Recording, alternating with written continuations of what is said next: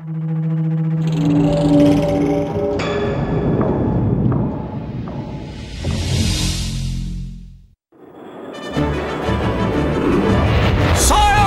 please!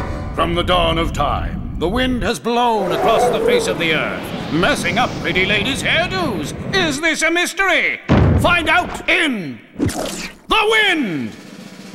Our team of world-famous scientists has developed sophisticated instruments, enabling them to observe the behavior of air at the molecular level.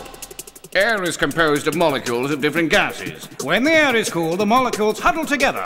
Warmed by the sun, they become more active and scattered, making the air less dense and consequently lighter. The molecules therefore rise.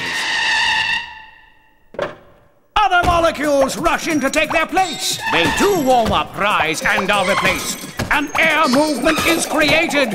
It is the wind!